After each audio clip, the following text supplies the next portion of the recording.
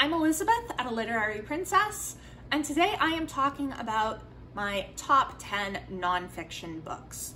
So November is Nonfiction November, which is an event hosted by a book olive, and the idea is to read nonfiction in November. I am participating.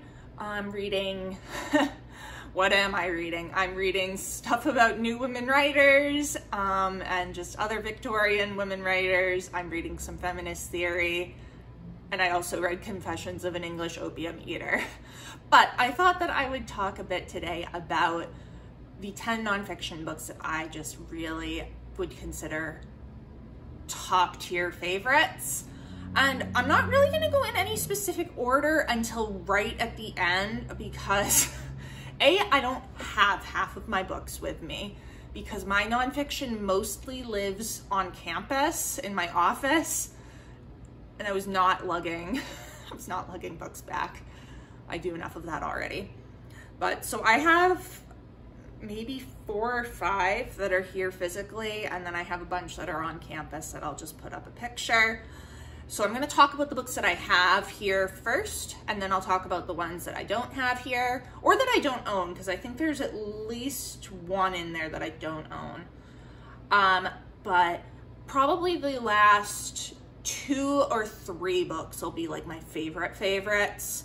But otherwise I can't really rank them because they're all so different. Like you're gonna see in a minute, these are very different books until like the last 3, and then they're literary biographies, and I'll give you 3 guesses on who they are, and the first 2 guesses don't count. Anyway, let's jump right into it. So the first one I want to talk about is The Immortal Life of Henrietta Lacks by Rebecca Skloot. I read this earlier this year, I guess it was, for my Women, Gender, and Health class. It was the first book we read. Wow.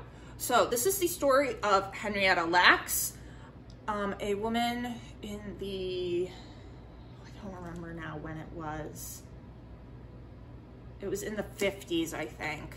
She had cancer. She went in to get treated, and the doctors took her cells, and they ended up finding that these cells were able to multiply on their own. So they started using them to do all kinds of tests. They started selling them, all without her permission, all without her knowledge. She got no money from it. She ended up passing away. And her family tried to get some rights. And this is just, Rebecca Skloot is telling Henrietta's story, but also the story of her remaining family members, and also the story of the medical world and everything that these cells have been used for. It's so fascinating, very emotional, very upsetting.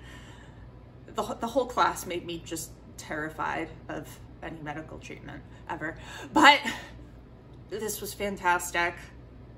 Utterly loved how Skloot weaves in narrative with science and medicine, and just is able to tell a very wonderful story that needed to be told. We did in class talk about like some issues of, was this her story to tell? Which there is that issue. Henrietta Lacks is a Black woman. Rebecca Skloot is a white woman, I'm pretty sure. Yep, white woman. So there was a question like, is this her story to tell?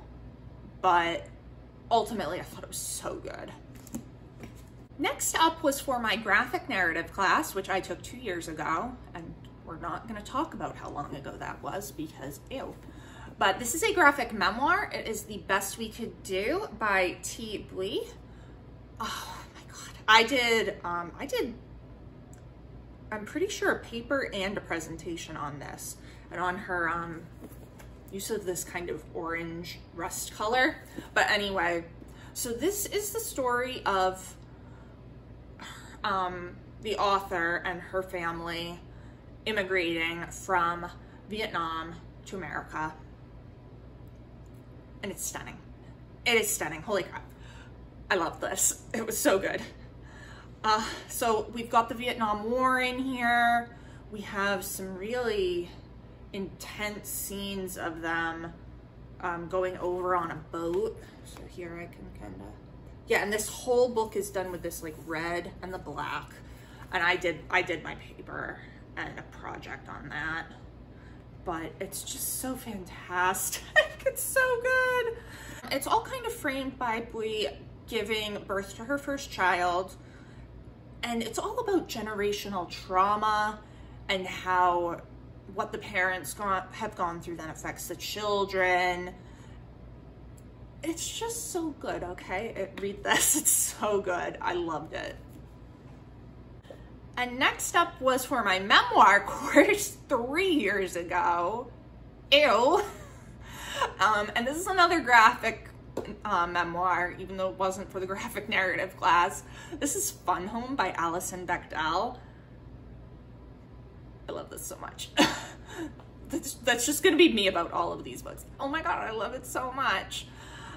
So this is the story of Alison Bechdel dealing with her father's death, finding out that her father is gay, and also realizing that she herself is gay. It's just fantastic.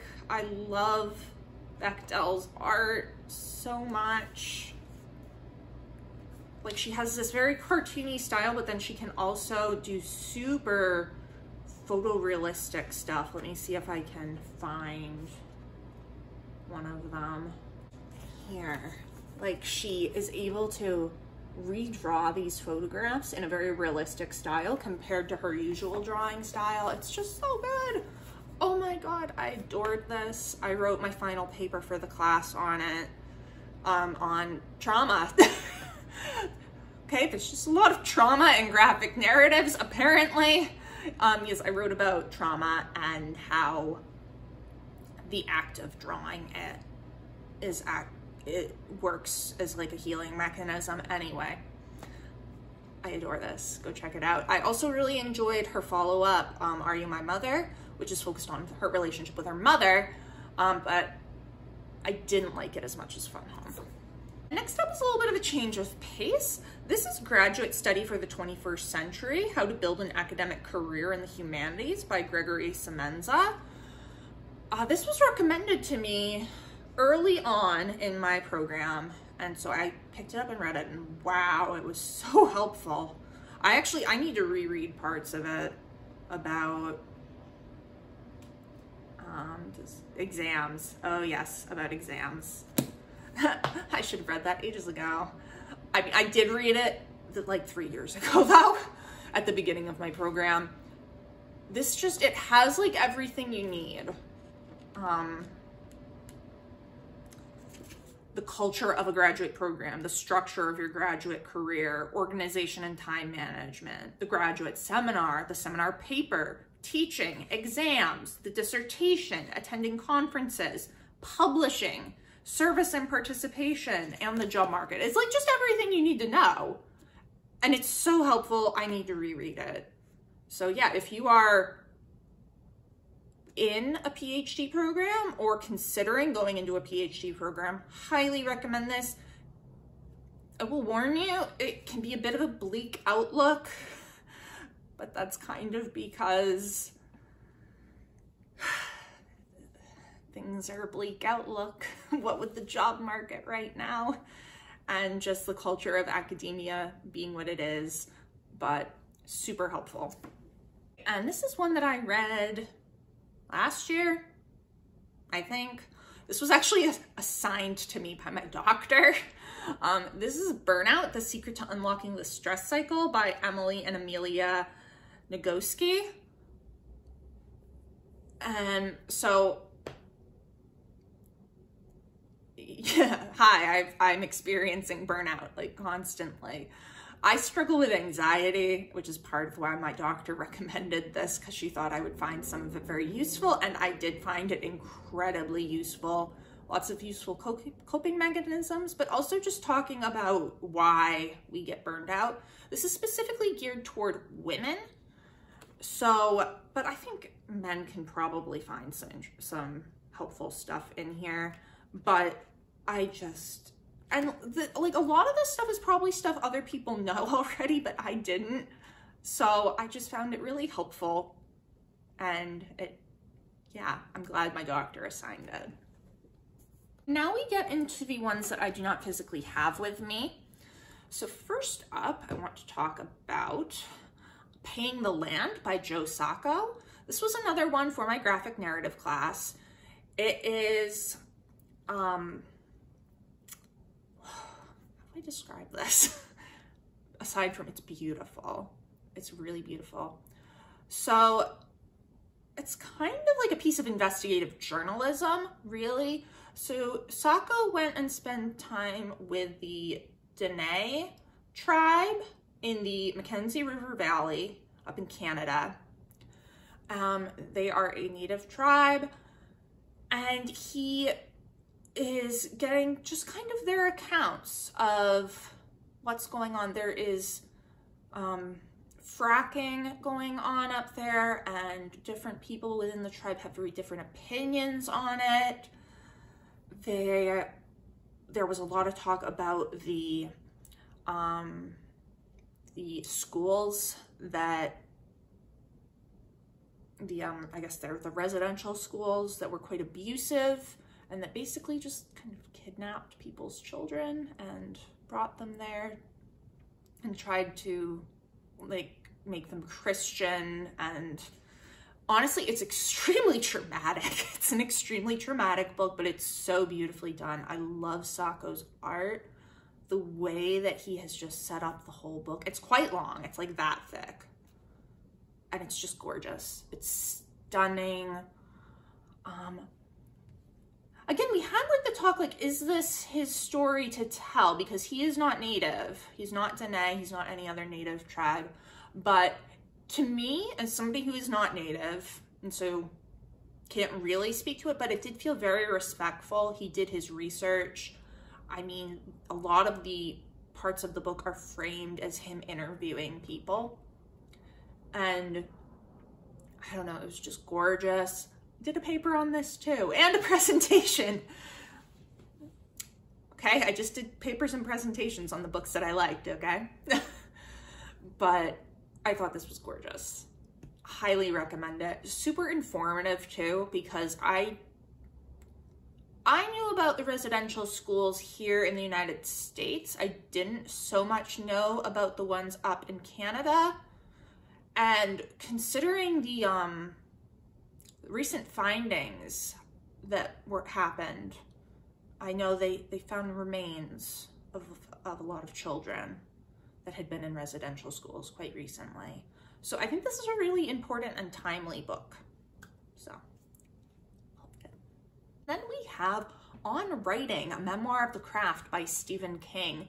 This book is interesting because it's half memoir and half like practical writing advice. Stephen King is like my favorite modern author. I adore him. I've read this 2 or 3 times now, I think. And I've just really enjoyed it every time. I like learning about Stephen King's writing life because he takes us from his childhood into his adulthood, but with a real focus on him as a writer instead of just like his full life story. There is that stuff in there, but the development of a writer is really what interested me here, as well as the practical writing advice, which I think is the reason I originally picked it up as a middle schooler, maybe. But it's just fantastic. It's so good. Stephen King's a good writer, so getting advice from him is great. And now we are kind of moving into the ones where I have a little bit of an order, sort of, kind of, not really. These are all literary biographies. So first up, we are going to go with Margaret Fuller, A New American Life by Megan Marshall. So I read this in undergrad for my senior year of undergrad for a paper on the 19th century American Renaissance. I did my final paper on Margaret Fuller, and I was blown away by this book. I loved it. I hadn't read a lot of literary biographies at this point. Like, I'd read pieces of some and like maybe 1 or 2 full ones. But this was just, it was a story, and I got so engaged. I would say, honestly, this is probably the book that kicked off my love for the literary biography genre. It was so good. Margaret Fuller lived a really interesting life, really tragic death. I cried. This book made me cry, okay? I don't cry during books, usually. Like, I can count them on maybe 2 hands, books that I've cried at. This book made me cry. It's so good, so beautifully written. I want to reread it. And actually, I have another Megan Marshall book, The Peabody Sisters, 3 Women Who Ignited American Romanticism, that I need to read. I got halfway through it, but had to stop because I was busy, I think. But Marshall is just such a good storyteller, and there was so much interesting stuff in here. I learned a lot about a writer that I didn't really know much about before. So, and like usually I don't like American writing until we get into like modern day, but I really enjoyed learning about Margaret Fuller. We're into the top 3, and they are all focused on the same people. So first up, we have The Brontë Myth by Lucasta Miller. This is a really interesting biography because what it's doing is breaking down all the misconceptions from previous biographies. So starting with The Life of Charlotte Brontë by Elizabeth Gaskell, and then going up through The Brontës by Juliet Barker, I'm pretty sure, and going through kind of how biographers have portrayed the Brontë sisters, what was correct, what was incorrect. And it's just such an interesting way of doing it. And I actually highly recommend reading this in like together with The Life of Charlotte Brontë, because there are so many inaccuracies in that book, but like it's the first Brontë biography and it's very important and very beautifully written, by the way. But The Brontë Myth will help kind of unravel the inaccuracies and why they were made. This was fascinating. Loved it. And then we have Charlotte Brontë, A Fiery Heart by Claire Harmon. This is also known in the UK as Charlotte Brontë, A Life. I don't know why they felt the need to change the title. I don't know. But this is a fantastic biography focused on just on Charlotte. The little blurb says, places an obsessive, unrequited love at the heart of the writer's life story. So really focusing in on her feelings for Monsieur Heger. But just a wonderful, absolutely wonderful biography of Charlotte. Finally, we have kind of the Brontë biography. This is The Brontës by Juliet Barker. This is a biography of the whole family. We start with Patrick and him coming over to England from Ireland. And we go all the way through his marriage, them having their first 2 children, Elizabeth and Mariah, Charlotte, Branwell, Emily, Anne, the older girls dying at school, then, you know, the part that we know best, the sisters writing the novels and Branwell's demise, the girls dying, all the way until Patrick's death. So, like, this is a really comprehensive look at this whole family, which I think is really important for understanding the Brontë sisters, because, like, they were this whole family, and things that their father did early on affected them, and things that everything with their sisters. Mariah is the basis for Helen Burns in Jane Eyre. Her death had a huge impact on Charlotte. So just going through the full family is so important, and Barker is so meticulous. She looks at so much. Branwell's affair with Mrs. Robinson.